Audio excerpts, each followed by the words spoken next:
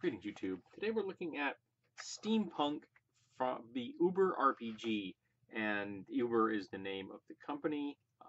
Actually, Uber Goober Games. Intriguingly, they have a D20 on the back, even though this particular game uses a D6 dice pool. Now, the Uber RPG is a generic system. They have just kind of fitted this particular book to the steampunk genre. Well, it would be easy to pretty much do any kind of thing that you could think of, and we'll be getting into that in a minute. The introduction is particularly good with this because it offers you a really nice introduction to both the concepts of steam and punk and the different ways you can use steampunk in a campaign. So it starts out and it introduces you for the first the concept of steam and some of the things that you will find in a steampunk setting or can find in a steampunk setting. Each is going to be unique. Some will have certain aspects and some will not.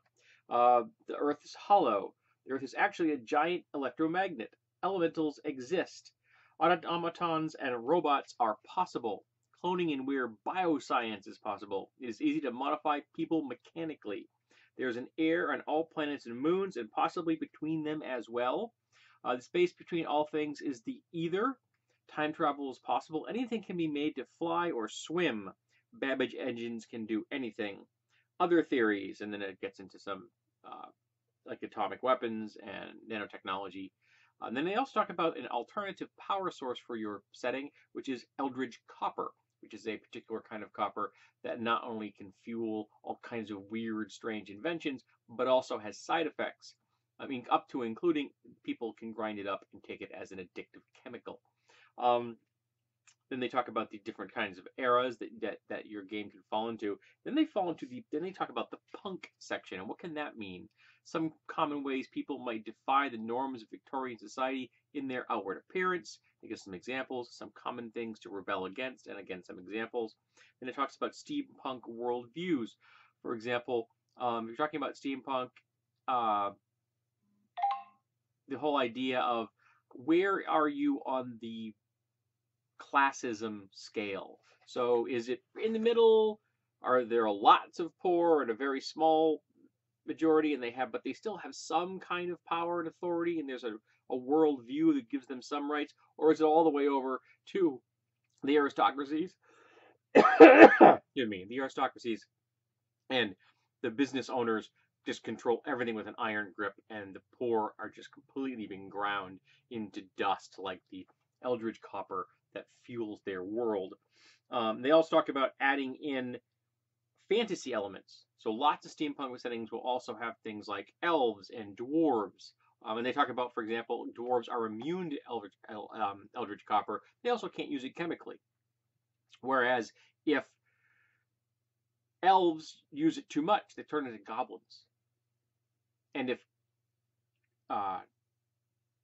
humans too much, they turn into like orcs and things like that. So you can actually change who you are and become another member of a subspecies essentially by using too much, and that marks you as someone that has an addiction. And even if you're clear and clean now, you're not going back.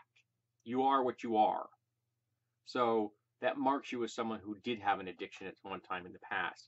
And so I really kind of like that. They also talk about the ether, which is an extra dimensional space, and the extra dimensional space allows rapid transportation from place to place. Kind of think of it as in D&D you have the ethereal plane and the astral plane, that kind of an idea. But it also allows rapid communication. So someone can be standing in the ether, and then people can use technology to look at them from all over the world at once. Essentially, the ether becomes the bridge that forms a steampunk internet. But while you can exist in the ether, it is in a completely unnatural state. There is no water there. There may not be air, depending on you want it to. There's no land. So you can't live there unless you bring these things with you and create a little colony or something if you want to. That could be an entire idea right there and then. How do you create a biosphere in the ether? And there are people that can draw upon the ether to fuel magic if your setting does in fact have magic. Or there are people who call themselves ether mages who are just essentially engineers with a great deal of skill. at manipulating and using the ether through the application of their science and their tools and their gadgets and their steampunk things. So the game really lays down a rich amount of information and a lot of possibilities in only what am I on? I'm on page 10 now. So in the first 9 pages of the book, they really throw a lot at you. Then you get into the core concept. The core concept is a dice pool, and you're going to basically have, as far as skill applications are concerned, it's your stat plus the skill is the number of dice you roll. So if you have, say, a 2 stat is the average, and this has the classic D&D stats. So it's all the stats that D&D has: strength, dexterity, constitution, intelligence, wisdom, and charisma. So a 2 is the norm. That's flat normal. A 1 is someone who is below normal, and a 0 is someone who's essentially in that field is crippled in a very serious way. And so you have your stat plus your skill. So if you have a 4 in your strength, you're very strong for a human. And you have a 4 in brawling, you're really good at brawling. You have 8 dice you're going to roll. When you roll your dice, a 6, a 5 or 6 is good. Neutral is 2 to 4, and a 1 is bad. But it gets a little tighter than that. You use a 6 as 2 successes. A 5 is 1 success. A 2 through 4 are no successes, and a 1 is a failure. And if you get more 1s than successes, that's a botch. So you've rolled those 8s and you get 6 1s. You didn't do well in that particular round, let's put it that way. All right, I have a cat in my way. I apologize for that. And the number of successes you have determines how good you are. For example, 1 success, trivial. 2 successes, minor. 3 successes, considered a basic success. Let me move my mouse. Hopefully it'll pretend I'm turning the camera off. 4 is strong. 5 is total. And 6 is exceptional. And more successes than you have dice is a critical success. So if you get a bunch of 6s, you could actually have more successes than you have dice on the table in front of you. And if that happens, you've achieved a critical. And that's the basic core concept. And that's how you use for figuring out your skills and such. Now, here we get into the weird part, and I need to look something up in particular. I apologize for not having looked at this earlier. My cat is making this far more challenging than it needs to be. Yes, she is. Because she wants attention. Why don't you go bug Lara? Okay, here we go. The combat skill section. This is what I was looking for. Combat skills do not make a character better in combat. The ability for a person to do damage or hurt another person is calculated entirely through powers. Now, I'm reading this out verbatim because I need to show you something that I found baffling with this game. So, let's go back to the guy who had the 4 strength and the 4 brawl. He also has a 4 in great clubs, large, blunt weapons, okay? So he likes to smash things. We'll say he's a troll or an orc or something, doesn't really matter. So he's got 8 dice. Those 8 dice have nothing to do with how much damage he will do in combat. In fact, those 8 dice, when he rolls with his club, are purely for show, to do extraordinary things. In the case of, say, a dandy with his rapier, to do the classic Z in someone's clothing without hurting them, or to fire an arrow and sever a rope and save someone that's just been hung. So your skill in a weapon has nothing to do with the weapon's damage. It is pure showmanship. You do all of your damage with the power section, and you buy the powers separately. So you're going to buy your stats, you're going to buy your skills. They actually have different packages. So like you could be a detective and you could be an either mage. And those you get 2 packages you can choose from. Or you could pick detective twice, makes you a really good detective. You're like Sherlock Holmes. So those give you bonuses, and they come with some. A package comes with a prefigured cost when you're expending your character points to build your character. This is a character point-based system. And you put points into your stats. The top you can have for a normal person is a 6, and I think to go above that, you have to do extraordinary measures. and 12 is the absolute hard cap. And I gotta tell you, this really gives me the vibe of someone that wanted D&D with a different mechanic resolution system, that wanted to avoid some of the open-ended things can go forever in in the up direction. They wanted to avoid that. And the second there, I mean, they use the exact same stats. There are abilities you buy in here. They call them feats, and exactly what they do, they enhance your abilities and other things, your racial abilities, or your magical abilities, or your tech abilities. But they're feats, and they call them feats. So it really feels in many ways like D&D.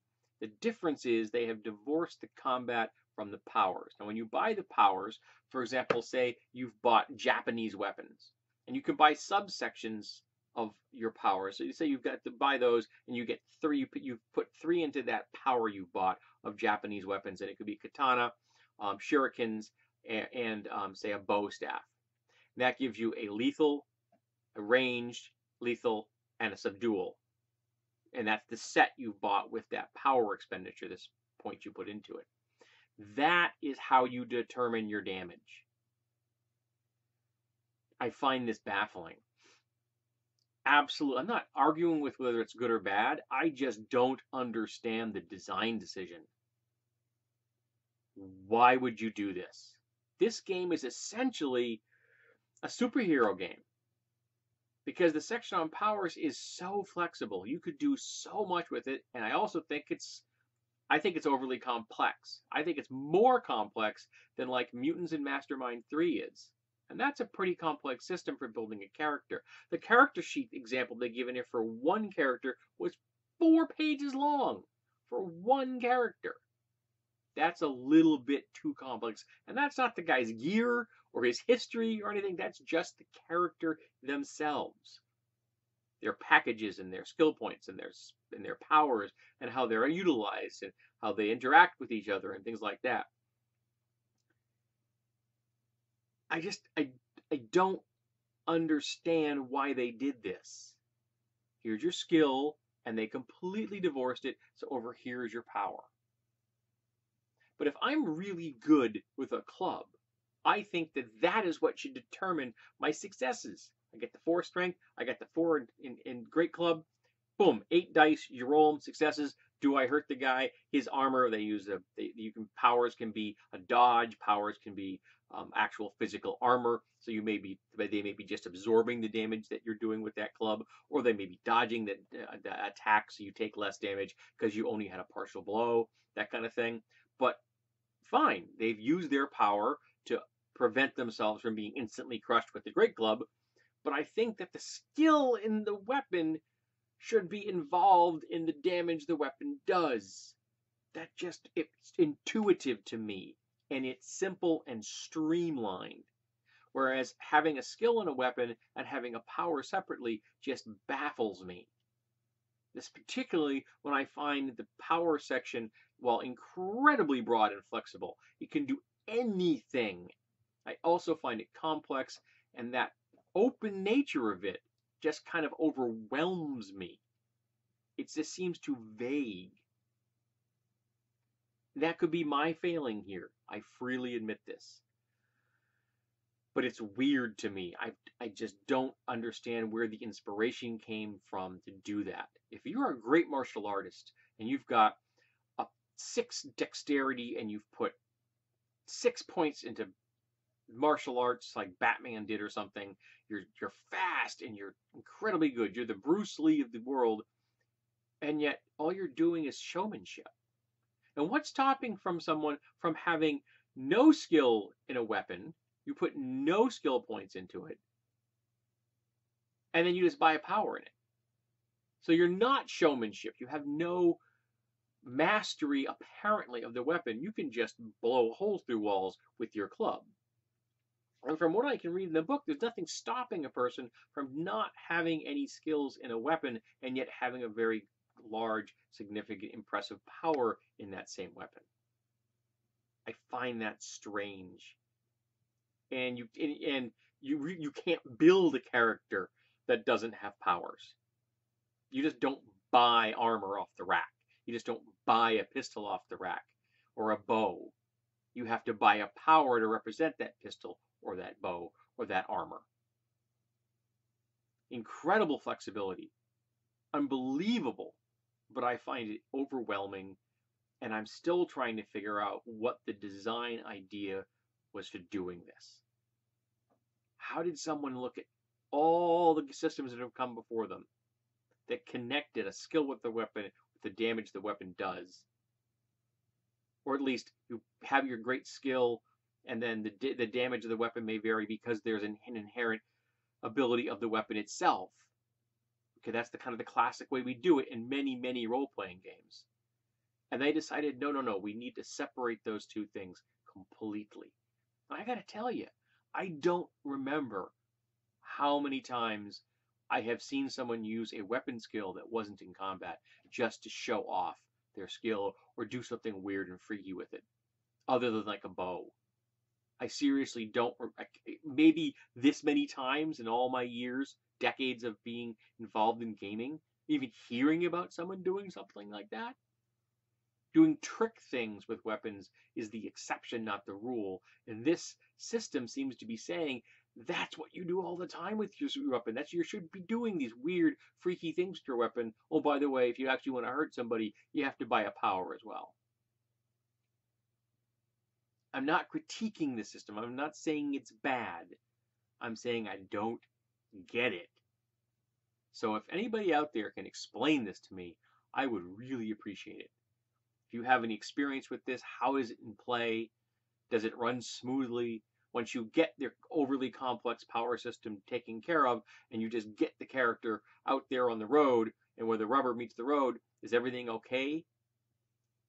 I also am not a huge fan of dice pools. I will admit that. Handfuls of dice being rolled. I don't mind rolling a handful of dice if I'm casting a fireball, but I'm not doing that every round. That's the exception, not the rule. I like the cleanness of a single die that gets bonuses or penalties. I find that streamlined nature to be preferable to a dice pool. So let's talk about this. If somebody can explain this to me, and if anybody who's involved with this book or this game can tell me what's going on, I would really be thrilled. I'm not critiquing, I'm not saying it's bad or wrong or anything. I just don't get the design concept behind it. And I want to. So let's talk about the Uber RPG Steampunk game. In this, a little blurb on the cover says, winner, Best New RPG 2011 Gaming Genius Awards. I have no idea what they are, but it sounds good.